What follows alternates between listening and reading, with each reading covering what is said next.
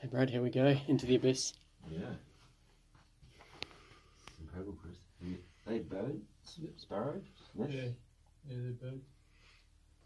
This is the fault line here. See that? Where the roots are? Yes. Ah, yeah. It's different on each side of the fault. Yeah. And the right hand side of the ground got heaved up in the air. Yep. And you can see that band of nuts there. Yep. Up there. Yeah. Down there, straight ahead of us, is a corresponding band of nuts before it got heaved up. Right. Yeah.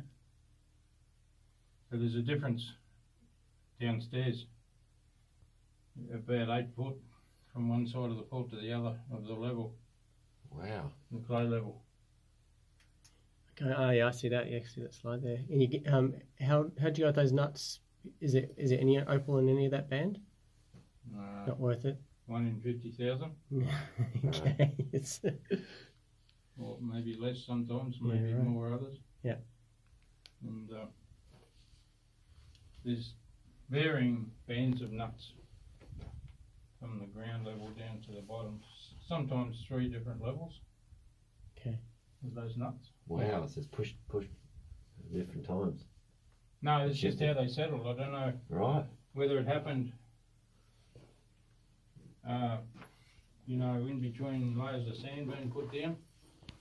Because it's sandstone all the way down to 40 feet.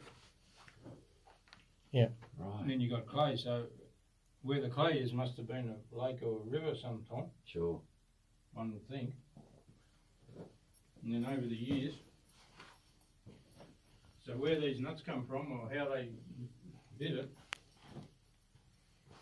don't know. But before our time, they mined the top layer of nuts. Yep. And Yep. But yeah, it didn't do any good and left it. And then your dad worked it after that, Chris? Yeah, well that was already existing when we picked it.